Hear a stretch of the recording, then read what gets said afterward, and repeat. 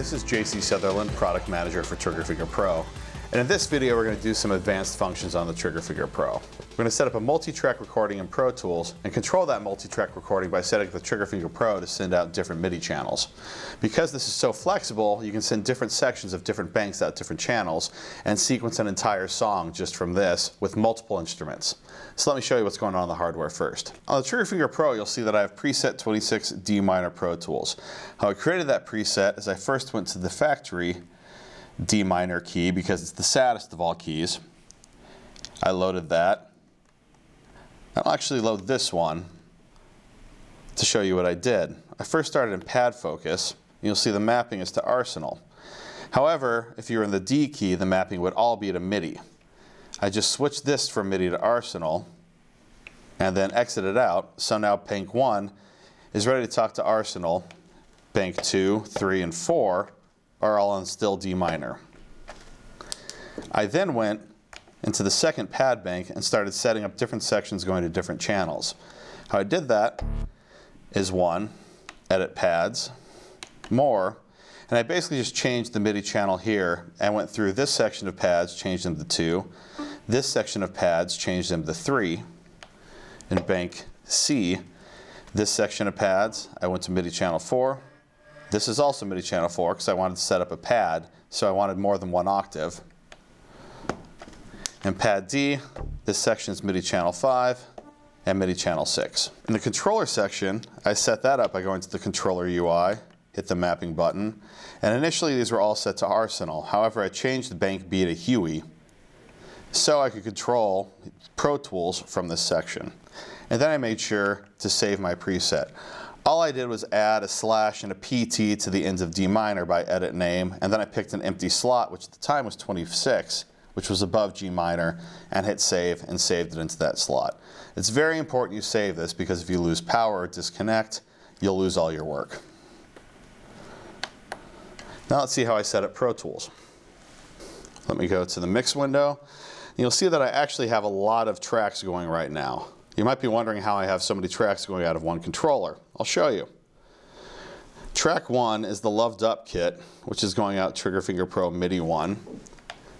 And any of the principles that I show you in Pro Tools apply to most other DAWs. Basically just change the input channel from the Triggerfinger Pro to match the section of the Triggerfinger Pro that you want to control the instrument you're putting on that channel. So I have my drums here. You might be wondering why the kick was going off, because actually in Arsenal, and air drums within Arsenal, I have the kick that I'm using on 4 on the floor going out an output bus, heading into the aux input on this channel from the plug-in, sending out a pre here so that I can duck my bass part with the compressor that's keyed to this compressor in Pro Tools. This kind of just shows you the flexibility you have when you're working with a unit that is purpose-built to live inside of your DAW. You can use all of the mixing functions of your DAW without having to bounce anything out. On MIDI channel 2, I have a bass. So if I go to bank B on the hardware, I have a bass sound. Channel 3, the third channel, I have a lead sound. Another nice thing about being able to use a DAW is you'll see when I hit this, a lot of stuff is happening in the DAW. That's because I have this layer going to one lead, the Bama lead, the Detroit lead, and I also have this going out of Pro Tools because the Triggerfinger Pro can also be used as a MIDI interface to the modular synth sitting behind me, going back into Pro Tools so I can use the Pro Tools effect because this is going to a delay. So I have 3 instruments layered right now going off on the same channel. On this channel, which is leading by MIDI channel 4, I'll go to the third bank, which is the pad.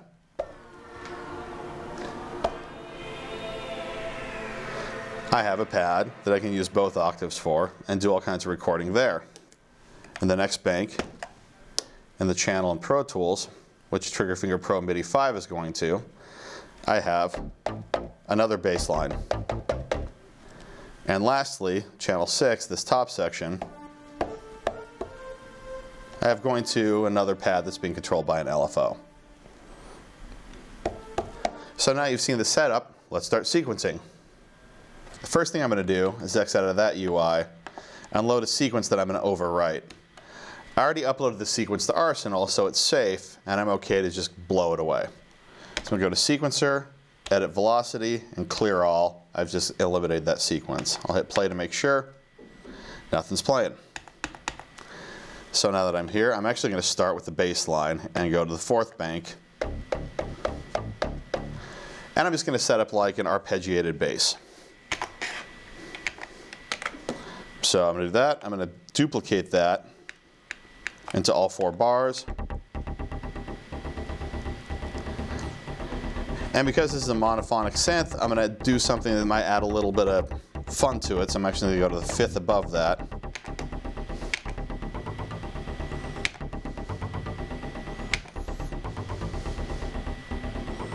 And so I have a nice cool effect and a cool arpeggiated bass right now. I'm now going to go to the 1st bank and start programming some drums. So I'll just start with the 4 on the floor beat.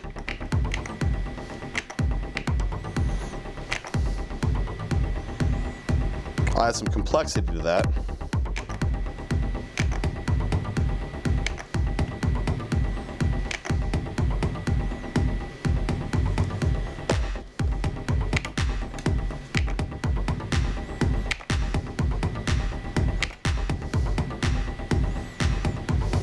Keep in mind that anytime I could hit record and punch this in, but I want to show you how easy it is to sequence.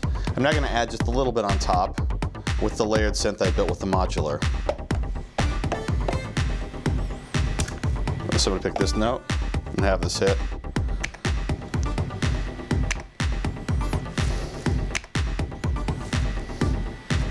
Have this hit on.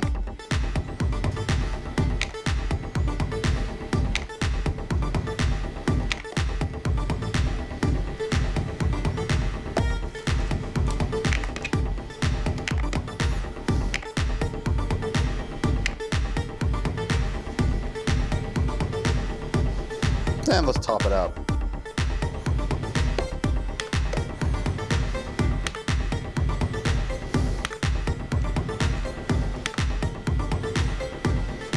And because I have a pad, I'll just add a little bit of the pad.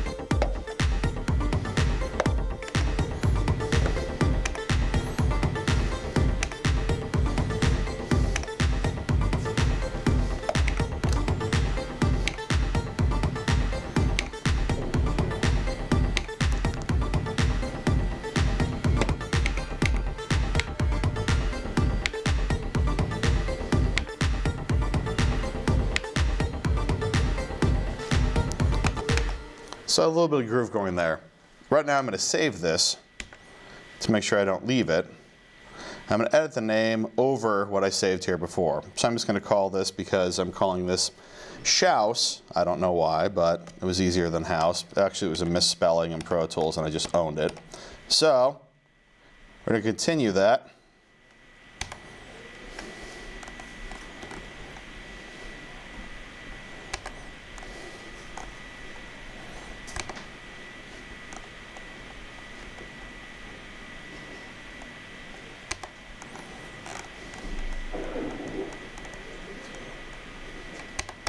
And if you want to get rid of something, just do the symbols and scroll ahead.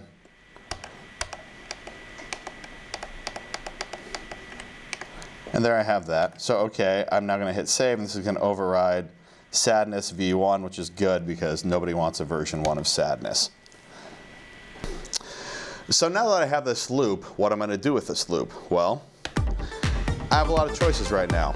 If I want to, I can toggle mute all of the banks, momentarily mute all the banks. In next sequence mode, I could hop into another song. I can go to mute and actually just mute certain parts. Solo, just solo certain parts. This is assigned to air drums right now in Arsenal, so you can do all kinds of filter sweeps, stuff like that. But I'm going to dump this into Pro Tools. I'm actually going to dump this into Pro Tools and go into a next sequence that I already made. So you'll notice right here that I have a lot of these already record armed, which will be reflected in bank 2 on the hardware. tracks 1 through 4 and 5 through 8. But that's how we're basically monitoring everything. Another reason why I have the modular synth going into Pro Tools is so I can record the MIDI going to the modular if I want to do this again without the Triggerfinger Pro. Another feature that you can both do in Arsenal and in a DAW is if you're running multiple instruments, you can actually transpose your instrument with an Arsenal. However, this is a global transposition, so if I transpose one hybrid, it'll transpose them all. So I've actually elected to use the real-time properties in Pro Tools to get these into the proper octave. For example, this bass is actually on the top bank, and because D minor is set up as a scale, I had to octave this down 4 octaves to actually get it into the bass register where I want it. So right now, let me close the mix window and show you the range window, or the edit window.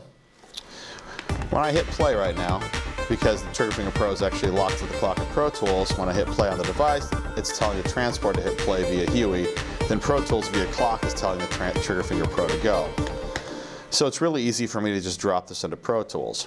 So now that I've created that sequence, we're going to use next sequence mode to arrange a song. How we do that is because you can store 16 sequences on the unit. Each one of these sequences corresponds with a pad. So because I saved this in sequence 5, this corresponds with sequence 5 here. So when I hit next sequence mode, if I hit 5 right now, it's going to play what I just did. The cool thing about this is you can store 16 arrangements on this, or different parts of songs. If I wanted to, I could have verse, chorus, build-up, chorus, etc. Or you can have multiple songs all set to different pads. This is helpful if you're arranging and recording this into a DAW, or if you're performing live. And performing live, we have a few features up here. You have the win section, and what this means is in sequence. If I hit play here, if I want to go to the next sequence, it will wait until the 4-bar sequence is done to go to the next sequence in time.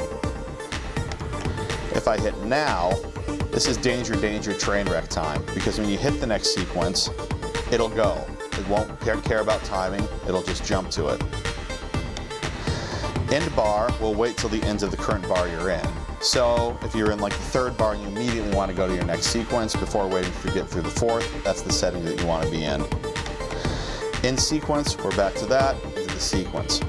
So the next menu item is the timing section, which right now it's set to locked. What locked means is when I go to the next sequence, that next sequence will be playing at the same tempo, swing, and division that my current sequence is in. If I change this to new sequence, when I go to the next sequence, it will play back that sequence as it's saved. So if that sequence has a different tempo, swing, or division, it will immediately jump to that. So be careful when you're in new sequence. The next mode is loop, and what loop does is it's going to tell me what's going to happen when I go to the next sequence.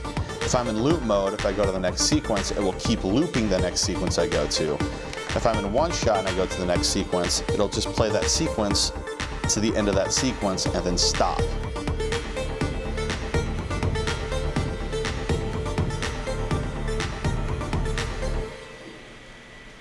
And that's why a lot of times you're performing, you want to stay in loop mode. And those are the general features up here of next sequence mode. So now that we understand next sequence mode, we're actually going to use next sequence mode to drop the track we just did into Pro Tools and incorporate it with a couple of other tracks that I did before this tutorial, just to show you what you can do and how easy it is to get a multi-track into Pro Tools for final mixdown, or just to keep for safekeeping if you don't have your Triggerfinger Pro, or if you're traveling or something like that. So I'm going to get out of next sequence mode and go back to Pro Tools, and you'll notice how I was monitoring in Pro Tools is all of these are already record armed, and because I'm synced to Pro Tools right now anyway, it's really easy to just record arm, because when I hit record arm here, if I hit play on the Triggerfinger Pro, I'm going to be playing my sequence. So I'm going to reload my good friend Shouse, and we're going to start with that. You can go in and out of next sequence mode very easily. So if I hit next sequence mode and leave next sequence mode, I can do all the pad bank muting that I want to do, and it'll still go to the next sequence. You don't have to be in that mode for it to still do it, which is a very nice feature. So I'm going to leave next sequence mode. I'm going to hit play here. You'll see Pro Tools right now is recording all the tracks separately. So there's going to be no dropping of stems out of the Triggerfinger Pro, because basically I'm just recording them all real time. So Let's have some next sequence fun.